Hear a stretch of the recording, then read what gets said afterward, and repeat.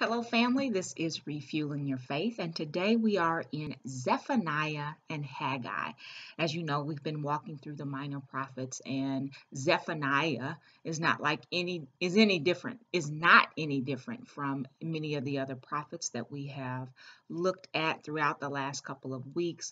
God is speaking through Zephaniah, and he's telling the people of Israel they have not been exiled yet into Babylon. So again, we get to see how he warns the people to correct their behavior, or to at least let them know that there will be judgment for their behavior, and then walks through, they will receive judgment, and then he will also bring judgment on other people. If you do not get from the many books that we have walked through in the past couple of weeks, really since we began, we always want to uphold God as a God of love, and he is a God of love. But if you have not gathered that God is also a God of judgment, a God who will discipline us, because at the end of the day, his ultimate goal is our righteousness. And I've said this before, but we need to hear it again. His ultimate goal is our righteousness. His ultimate goal is that we would actually be living up to the reason why he created us, to be his representatives in this world, to mirror his character in this world. And he will do what it takes to get us there. And in Zephaniah, as in many of the other prophets, we see that he's going to correct Israel's behavior, and he's going to do it by bringing in an oppressive nation to make desolate the land of milk and honey that they were brought to. He will make that land desolate because they have been disobedient. But as we also see, he will return them to their land and restore them when they repent and begin to follow after him. I am so again excited about, and it's not our highlighted verse, but I did want to bring it to our attention. Zephaniah 2:1-3. He keeps telling them, won't you gather together and repent, that the day of the Lord, which is meaning the day of the Lord when he was going to bring about the punishment or the judgment that he was bringing to them. That day is coming. But guess what? You have the opportunity to stop that by repenting and coming back to the Lord, changing your behavior. And Zephaniah 2:1-3, that's what we see. And so again, along with the reminder that God is a God of judgment, God is a patient God, and he wants us to be in right relationship with him through righteousness, not through just our language, but also through our behavior. And so just be reminded of that. 2 Peter 3:9. He is not slow as some of us think he is, but he's patient with us, so that not wishing that any of us would perish, but that we would come to repentance. Come to repentance, and your relationship with God will be back the way that it needs to be. God has never left us. We leave him. And so my charge to you, even through Zephaniah, is to remind you, God is a God of judgment, but listen, God is a God of patience. And so repent, and you will receive, he will not run from you in your repentance.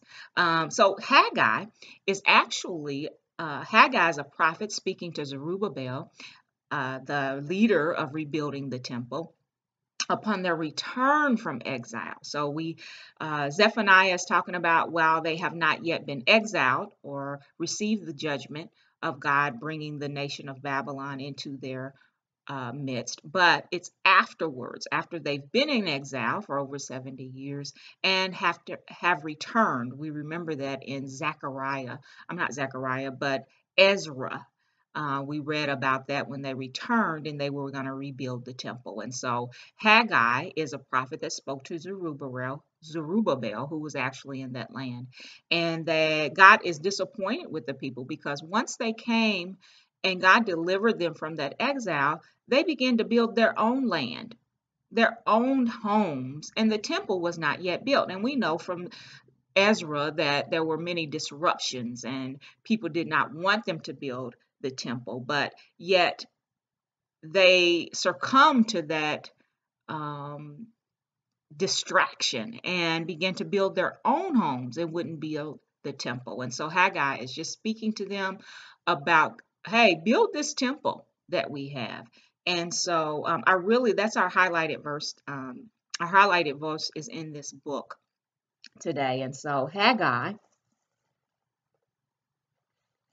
chapter 1, we're going to read verses 3 through 9. Haggai chapter 1, verses 3 through 9. Then the word of the Lord came by Haggai the prophet, saying, Is it time for you yourselves to dwell in your paneled homes while this house lies desolate? He's talking about the temple. Now therefore, thus says the Lord of hosts, consider your ways. You have sown much, but harvest little. You eat, but there is not enough to be satisfied. You drink, but there is not enough to become drunk. You put on clothing, but no one is warm enough. And he who earns wages to put into a purse with holes. My God, verse 7, thus says the Lord God of the host, consider your ways. Go up to the mountains, bring wood and rebuild the temple, that I may be pleased and be glorified, says the Lord. You look for much, but behold, it comes to little. When you bring it home, I blow it away. Why? Declares the Lord of hosts. Because of my house, which lies desolate, while each of you runs to his own house. You look for much, verse 9, but behold, it comes to little. When you bring it home, I blow it away. Why, declares the Lord of hosts? Because of my house, which lies desolate, while each of you runs to his own house.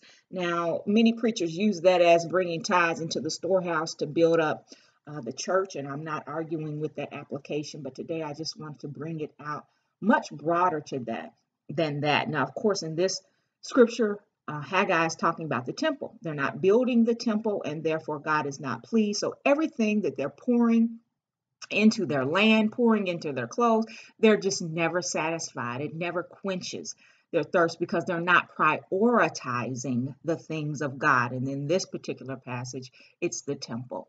And so in application of that verse, even to us today, now indeed that could be our tithe, and we're not giving our tithe to the church so that they can so we can be, use our monies to advance the kingdom of God, and therefore we may not be experiencing much because where we're sowing is not where we're supposed to be sowing, and we're not prioritizing the things of God. But even beyond that, we may not be prioritizing the call that God has placed on our life. We may not be prioritizing the time that we're spending with God. We may not be prioritizing the relationships that God has given us. And because we're not prioritizing the things that God has given us, the way that God has desired for us to prioritize them, we are unsatisfied with the things in our lives. And so for some of us, that is the issue.